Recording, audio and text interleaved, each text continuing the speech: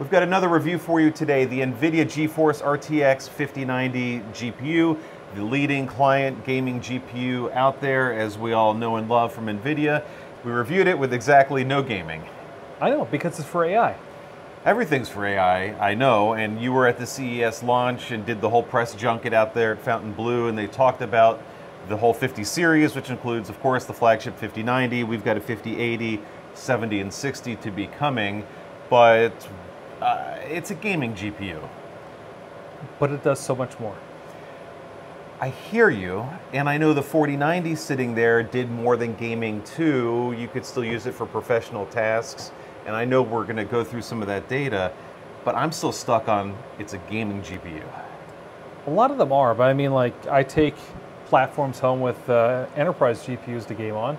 How is that any different? Well, that one's like a $5,000 to $6,000 GPU. Why would you soil it with your games? It feels better. It feels better?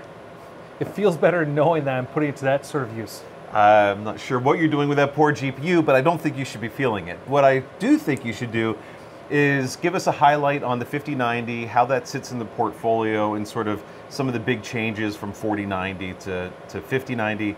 The most obvious are the physical ones. Yeah, I mean, as we look at these two GPUs, power's increased, the size of the card's gotten smaller, so it's a two slot width card versus 3-slot width. So and we should say these are the Founders Edition models, so yeah. What gets shipped by Gigabyte, Asus, etc. will look and feel different and might be different sizes. Yeah, there's a lot of hardware aspects that change, and there's a lot of cool stuff. The cooling's gotten better, so it's able to do pass-through cooling for both fans. On the previous card, there's a fan right there, although it is blocked off. That's where the circuit board is. On the 5090, it's hard to tell, but you can see through that heatsink. It looks like little pipes, but it's the wiring going to each of the display out connectors.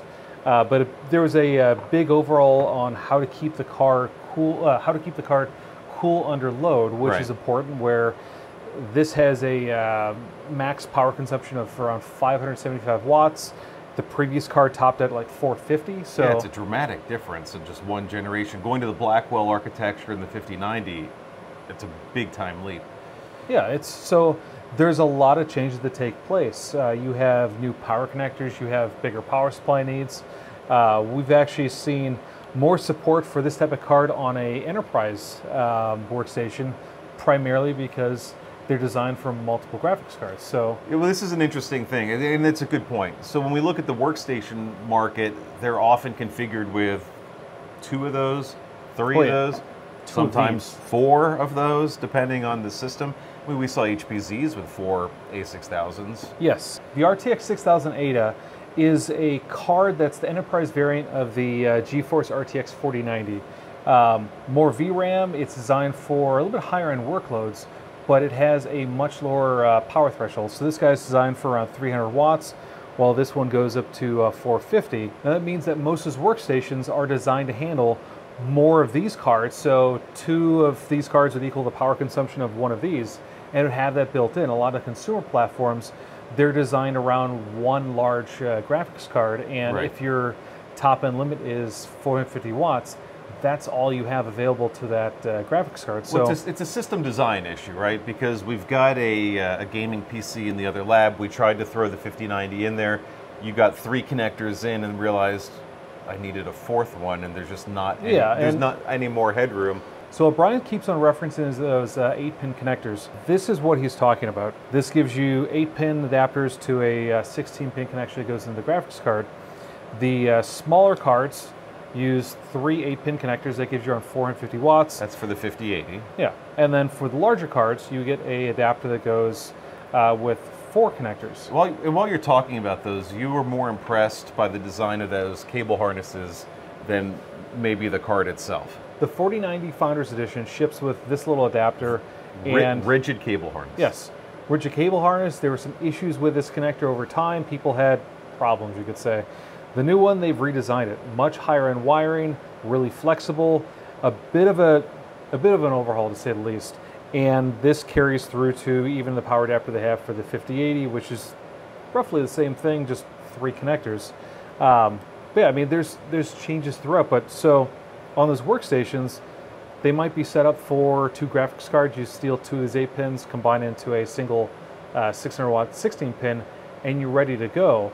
Sort of. You're ready to go electrically, but the problem with most workstations is they're not rigged for high airflow GPUs like this. And so we've noticed in a couple where it's a little bit snug, the GPU will fit, but the airflow is not ideal. Yeah, cooling plays an important role on chassis design.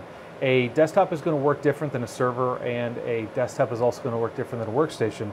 A big part of how this card was redesigned on cooling is you're drawing cold air from the front and you're blowing your hot air back. Nothing comes out from the edge of the graphics card anymore. In the lab, we had workstations that had enough power. We had a couple gaming rigs that had enough room and cooling, but not enough power. Yeah, We ended up with the open test bench. So we're using a AMD Threadripper CPU. It has 64 cores. We end up using just one DDR5 DIMM, so it's a RDIMM with 32 gigs of capacity. Well, you want a stripped down platform that lets the GPU do its thing. Yeah, just something set up for discrete graphics. So there's a lot of things that change for this review, and not just hardware-wise, software change as well. In the support for the 5090, you mean? Or are you talking about the bundled applications that NVIDIA launched at CES? All of it. Okay. So when you look at the driver support, architecture for the new Blackwell designed GPUs, completely different. So a lot breaks a lot of the benchmarks. Yeah, or I should say, it breaks the benchmarking process. So when we were testing all of our legacy GPUs to kind of prep for this, we used one of our older platforms. We didn't realize the power constraints, so we had to change that. But we were collecting data on benchmarks that turned out that didn't work with the new GPUs just yet. So some didn't work at all, and some worked, but were actually slower because they hadn't been optimized for Blackwell yet. Yeah, and so we might work with UL's Procyon tool, which has a lot of great AI workloads inside of it, and that is regularly updated. Some of our older benchmarks, like Octane Bench, that hasn't been updated since 2020, so that's done. And that might be about the end of that benchmark too, yes, if it's not going to be modernized. Benchmarks, drivers is another thing that's always a question with these new GPUs. We have a driver set, but Windows only still in the supported version. We were given the game ready version. I believe it's 571, and then 572 came out to support the 5080. A lot of the NVIDIA drivers are set up to whitelist specific GPUs, so you can't really use any driver for any of the newer cards. But also creates challenges for Linux testing. Right now, we're waiting for the release of the Linux driver, which should come out around the official launch time for this. Towards the end of the month, right? Yeah. So when that happens, we'll have access to more Linux testing and a lot of AI use cases. So we mentioned it a couple times, though, in addition to just the gaming numbers and better ray tracing and shaders and all those gaming things that I don't care a lot about. I know you spend a little bit more time PC gaming than I do. But there's also the NVIDIA tool here shows some of the new stuff in the software suite that's interesting. There's gaming companions, there's support for RTX chatbots and other things in there. Yeah, and this is where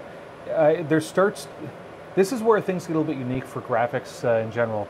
In the past, you'd be looking at, okay, I'm rendering a video or I'm playing a single game. Now you're looking at stacking workloads. You might have a little AI assistant running while you're gaming. Clippy. The modern Clippy. Clippy for games. Now I'm back in. Yeah, so as we look at this, a lot of the workloads on the cards are getting more intensive. You're going to have more workloads running throughout just the normal course of your day, where in the past it might be a little bursty workloads hitting as you're completing a project. Things are changing now. And we haven't spent much time detailing the technical differences between the cards. We've got all of the specs and all those details up on the website. I'll link to that in the description. You can check out the core differences between all the cards and the power and the DDR7 that's in there now, which is all important. But fundamentally, what you guys care about, what we care about, I think, is the performance side. And I said we didn't do any gaming. I know you put your kid on it for a little bit of Fortnite. Yes, I think he may have the first crown win in Battle Royale right now with on a a 5090. Yeah, okay. He got that, yeah. It worked well for him. It helped him, so yes, buy the card if you want to do better in Fortnite. I'll put that firmly in the bucket of no one cares. But What they do care about, and what we care about from a professional standpoint, is what the 5090 and the rest of the 50 series enables for popular professional workloads. And just last year in December, we did a paper on the 4090 compared against the 6000 Ada to really see where those lines start to blur, because the consumer GPUs are just so much less expensive. Yes, and as we look at some of the GPUs, it might be a little bit counterintuitive given the price ranges, but with that higher power threshold that the consumer GPUs can do, they can yield higher performance numbers. It just depends on, are you looking for raw performance? Are you looking for more VRAM? In a lot of cases, a lot of the enterprise models, their big selling point is that large pool of memory. Right. So we talked about benchmarks, no gaming, but we did run a bunch of professional workloads, including several in the Procyon AI test suite, which I know you're a big fan of. But yeah, it has text generation, image generation tools. Yeah. And what's really cool is when you start looking at the performance differences, text generation, those are really bursty, so it doesn't really give the card a big chance to stretch its legs, but we saw like maybe a 16% increase there. But when we're going towards the image generation workloads, it's like a 56% gain over the 4090. Which is pretty wild. And when you think about professionals using these tools and what this will enable for rendering and for other high intensity use cases, it's really pretty powerful. Now we keep on mentioning power a lot for this. The cards do use more power, but a big part to understand is if you're able to complete that workload faster, even if you're drawing a little more power, there's less energy used to complete a particular task. And we drilled into that. So your argument is, if I'm doing a rendering workload 20-minute video file, and I can complete that render in half the time, that even though I'm using more power during that half the time, my aggregate power use is still lower than the prior gen card. Well, yeah. So we're looking at that 5090 number, for example, more than twice the speed, so 50% less time to render those particular images. Right. If it's drawing a little more power during that stage, your total power used for each individual image is going to be less, and we actually proved that out. Now, you would think, well, okay, you're using less power, so it might be more efficient. Well, you might be doing more tasks now. Yeah, you'll just take that headroom and go use more of it now. How do you think that translates? I know we don't talk a lot about gaming, but in the gaming world, in the way the games interact with the GPU, the same sort of net gains there in terms of GPU utilization? You're probably going to saturate that GPU, and throughout the game, you're bringing it to probably 100%. So I wouldn't buy the newest card to get more power efficient in your gaming experience. But in professional workloads, maybe there's some upside there. Well, yeah, you're going to be able to hit your workload, complete the task, drop down into a lower idle state, which, as we start seeing these cards show up in mobile devices, that plays a big role. You might not be gaming all the time on battery, but if you want to complete certain AI tasks along the way, you want to be able to get it done quickly, fall back into an idle state, and not have that impact your all-day battery life. Yeah, and until we can all have those $3,000 digits Grace Blackwell boxes on our desk, the GPU that's either in a workstation, tower, or portable, as you note, becomes really important for AI professionals. Oh, definitely. In addition to just end users benefiting from Copilot Plus, et cetera. Yeah. So when it comes to pricing, that's a part that's a little bit tough to swallow. The new card starts at just under $2,000. $1999 for the Founders Edition. Yes, technically $1 under $2,000. Right. And that's about 25% gain over the original 4090 that came out at $1,599. Now, those pricing, that price uplift is a little bit strange when you look at the lower models. So the 5080 has a list price now of just under $1,000, where the 4080 was around $1,200. So comparatively, the 5080 gets more affordable, the 5090 gets much more expensive. Yes, so if you want the additional VRAM, if you want the additional performance characteristics, and by the way, we'll be reviewing this thing later on, you'll still want to go for the 5090 if you want all those top-end performance metrics. Now, if you can taper that back a bit, the 5080, it becomes an attractive option at the lower price point. But yes, everything has been getting more expensive. Well, but to be fair, we didn't talk about it, but the design on the 5090, it has the liquid metal inside, it has some other advancements that will make it more expensive, just from a hardware perspective. I would say that probably no one is going to buy the 5090 For the liquid metal? $400 more, knowing that it has liquid metal inside, besides maybe a Terminator. Not for that reason specifically, but I'm just saying that there are reasons that the GDDR7 is not inexpensive. No, that these components are some of the most expensive of any silicon on the planet. So it's not entirely surprising that the 5090 is more expensive. Yeah, and if you haven't upgraded your power supply in a while, now's a good time. Oh yeah, there's going to be a lot of costs to eat, and including the graphics card, power supply. You might be upgrading your chassis, but I wouldn't say if you had a 4090, like go out and run by a 5090. But as you're looking to upgrade and maybe get more AI advancements, things that will actually be beneficial gains to your workflow, the 50 series cards will have a lot to offer. Especially if you're into any of the additional software packages that NVIDIA has, and again, we detail a lot of that in our full written review on storagereview.com. So overall, the takeaway, I think, from my perspective, not a heavy gamer, but I do appreciate the productivity benefits, and I do think it's interesting that NVIDIA keeps on pushing more functionality into the client products that really are starting to blur the lines between that and professional workstation graphics.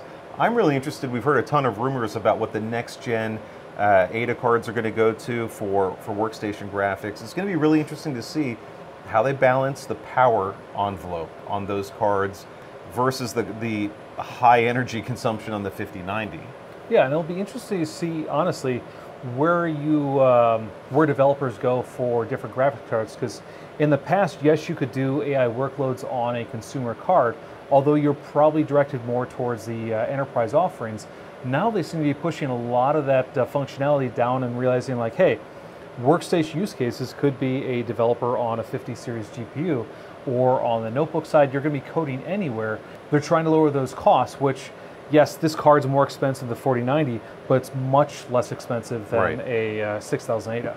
So in past arguments of GeForce for AI, the pitch has been something like, well, you're probably gaming anyway, so you can do a little bit of AI on a gaming card, but now we're getting much more into the realm of you can do quite a bit of AI on a gaming card, and that's pretty compelling, and I think will change the way this next generation of not just gaming PCs, but the workstations architect for being able to accommodate either workflow. Well, yeah, you no longer have like a home gaming PC, it'll be the home AI machine. Oh gosh, we can all look forward to that. All right, so like I said, we've got the full review on the website. We'll link to that in the description. We'll have the 5080 review coming out as well, and hopefully we'll get to see the other two in the 50 series family in the not too distant future. Until then, thanks for checking out the video review of the RTX 5090.